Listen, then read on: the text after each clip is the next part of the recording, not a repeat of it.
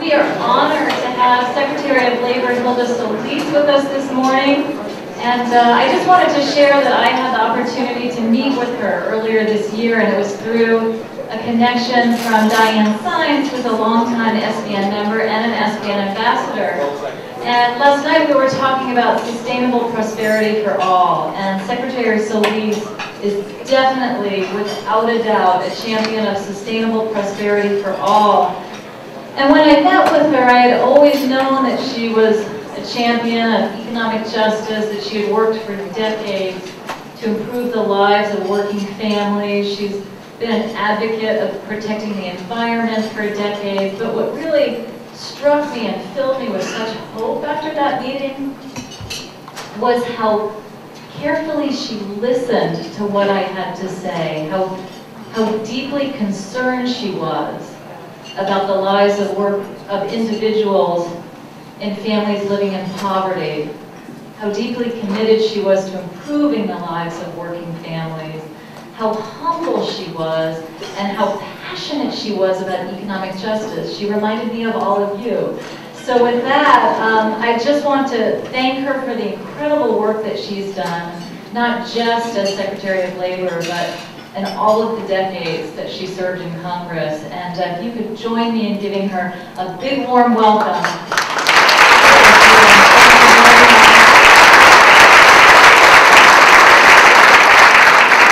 And I want to thank Diane Sines. Again, she's the one that introduced us to Secretary Solis, and Diane Sines is with Oceana, which is an international conservation group. They're working to conserve and restore oceans worldwide. So Diane, thank you for being here this morning. Thank you, Deb. We're really grateful to have Secretary Solis here for a few hours, and delighted to be here with a fellow native Californian. As Deb said, she and I cajoled Secretary Solis to come to this SVN gathering to discuss how we can create more good jobs and economic justice together. This is a very crucial moment in time, as we all know. Wall Street is doing just fine, but Main Street is struggling mightily. And just as a frame for this discussion, we'd like to focus on the best solutions for job creation. Just a little background. I'd like to share how we met. I've been in Washington for about 30 years, but I've never met Secretary Solis, a fellow Latina. And my CEO asked me to take his place at a reception at the Kennedy Center not too long ago. It was for a NBC Universal screening of a film on microenterprise, which I'm keenly interested in. So I said, sure, I'll go. So I was racing to get my work done and catch the last half an hour of this reception, which was being hosted by NBC Universal and Hillary Clinton. And sort of racing to get there in time. Some of you know that I'm always racing against time. And so I got to the reception area, and who do I run into but Michael Martin, one of my SVN buddies. I'm like, Michael, what are you doing here? You're from Minneapolis. As you may know, some of you may know him, he's CEO of Effect Partners, the top social change marketing company in Minnesota. And we were just catching up and with each other's lives. I hadn't seen him for about a year. And out of the corner of my eye, my peripheral vision, I see Hilda, who's coming out of the reception that I'm supposed to be in. And I say, Michael, you've got to meet this woman. And he raises one eyebrow. He's, predictably, I can see him thinking, doesn't she remember that I'm a married man with 2 children? My mind is racing ahead. I'm saying, okay, Michael Martin, his previous company was Music Matters. He represented Bruce Springsteen and Willie Nelson. I'm sure I can convince him to have Bruce and Willie appear with Hilda at some future event talking about the need to support support working Americans and get more of them back to work.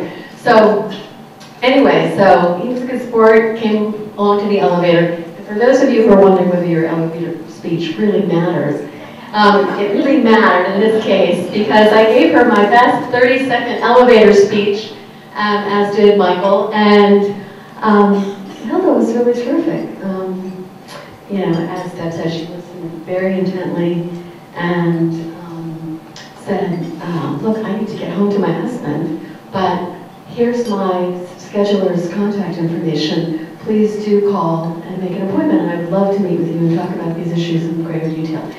Okay, fast forward 2 weeks, 3 weeks, and there I was in the secretary's office, you know, meeting with her and senior staff in a private meeting talking about green jobs and renewable energy. And she met with Michael Martin, she met with the American Sustainable Business Council, she met with a number of affiliated, SVN affiliated groups. And to me, that was just an example of the fact that this administration really listens to good ideas from wherever they come from, but is keenly interested in engaging with us to solve the nation's most challenging problems.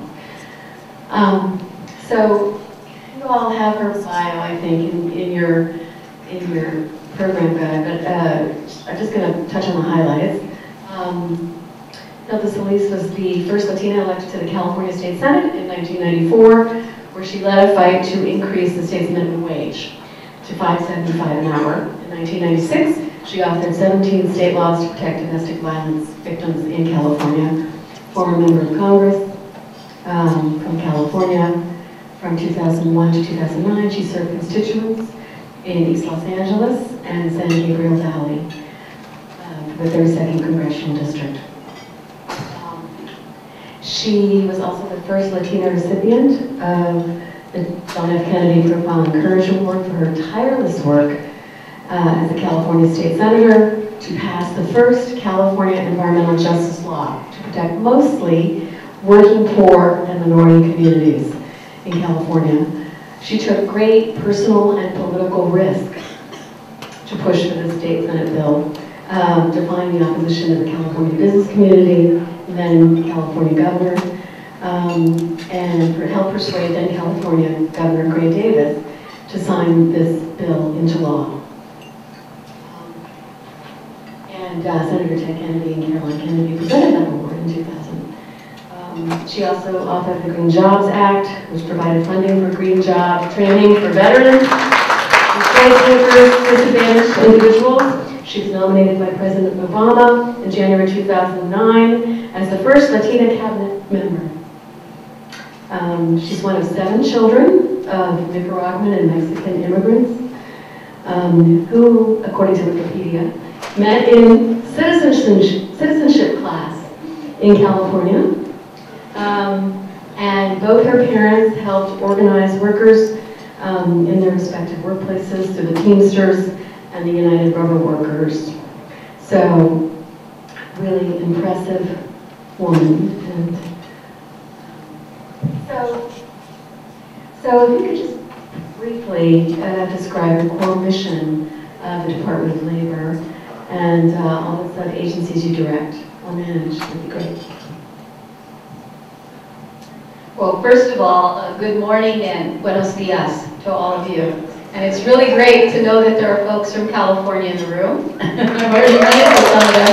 But of course, it's good to be here with the Social Venture Network. I want to thank you for the invitation to come, and I apologize that it's taken me so long to get here.